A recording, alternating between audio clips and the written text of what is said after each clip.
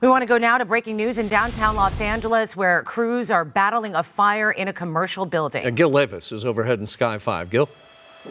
Yeah, Rick and Sherry, you're looking at the intersection of 9th Street and San Pedro. LA City Fire got the call of a structure fire here at about 9:40 tonight. As you can see, it's a textile business here in the Fashion District. It's 150 by 100-foot commercial structure that caught fire here. When they arrived, they found fire through the roof, as you're seeing it now. That front portion you're seeing there, it's called a 4-story center hall portion of the building. Doesn't appear that the fire is in that, but they did start to evacuate firefighters from the roof that got up there right away. They went defensive on this fire, and as you can tell, they have their hands full here with fire through the roof of the back portion of that commercial structure right now. I can tell you the streets are closed down right now. More firefighting apparatus are being sent into the firefight here, but again, this fire burning out of control here in downtown LA. The address is 705 East 9th Street, and in the frontage there's a lot of fabric stores that says on the signs there, so you can imagine what's burning there in that section of the building. But at this point, firefighters have their ladder pipes up. They have it in a surround and drown situation, and so far they're battling this with no end in sight. Yeah, Gil, I know you mentioned all the shops out front. It's quite possible, I guess, that people might have been working there tonight. Any word on ambulances coming and going with people that have been injured? We haven't heard of any injuries at this point, Rick. Let me zoom in here to the front, and there's quite a few people out on the street. Looks like some people moving some fabrics or clothing there on that rack, and some people out that are in that store frontage there. You can see them standing there. Fortunately, that fire is not into that portion of the structure itself, but directly behind it is where that warehouse is that is burning, and it looks like the firefighters are holding it and keeping it from spreading to that store frontage. Yeah, look at that. Again, a surround and drown situation here. That's the stance that the firefighters are taking. You can see all of that water being doused on those flames in this 1-story commercial building fire that we see there. Roads around it obviously are closed to the public and for those motorists that want to get through to this area. It does look like it is next to an apartment building, if I'm correct. I'm wondering if there are any evacuations that are underway here at this building next to this fire. You know, we haven't heard of actual talk of evacuations. I see a few people up on the top. I hope that's firefighters and not residents of that building there. I can see someone in like a blue shirt there. That person does not look like it's a firefighter at all.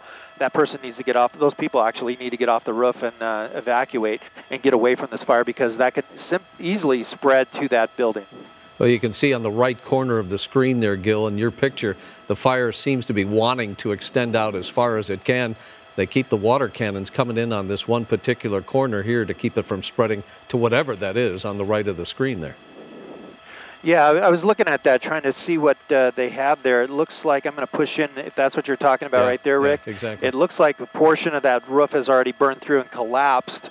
So, but they're, initially when the firefighters get on scene, they put a team up on the roof to evaluate the roof conditions, and they also get units inside to fight the fire. But they called it really quick defensive mode, so they pull everyone out of the building, off the roof, and fight it from outside. Yeah, just on the right over there on the screen, we saw some sparks flying a couple of minutes ago. There may be firefighters on the ground there with their flashlights and maybe using a saw of some sort to cut through and hopefully you can see those sparks there flying up onto the screen there, and firefighters to the right with their flashlights.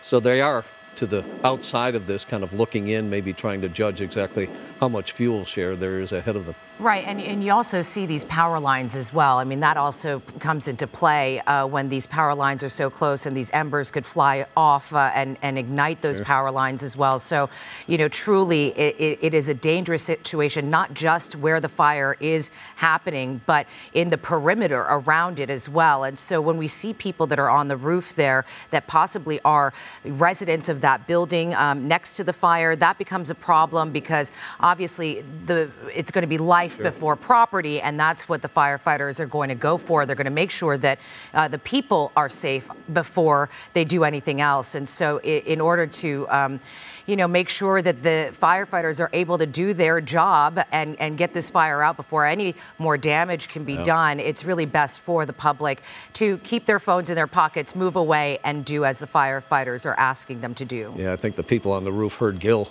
earlier. Yeah, I think so may have too. taken to the fire escapes and gotten down onto the ground. You see a lot of dark smoke, Gil, as if they're really starting to get a handle on this, but then all of a sudden we're seeing flames flashing back up through the smoke.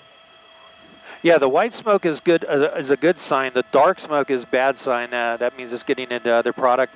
But at this point, they're still calling it a defensive fire. I can hear the firefighters trying to get the upper hand on this, trying to get into different positions, better positions. Now I see what looks like a firefighter on top of that apartment structure there.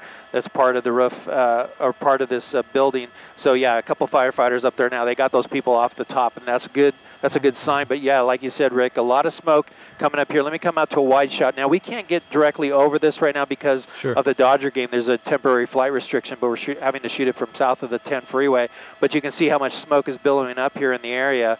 But again, as I push in, you can see some heavy flame lengths coming out of that center of that commercial portion of the structure. Yeah.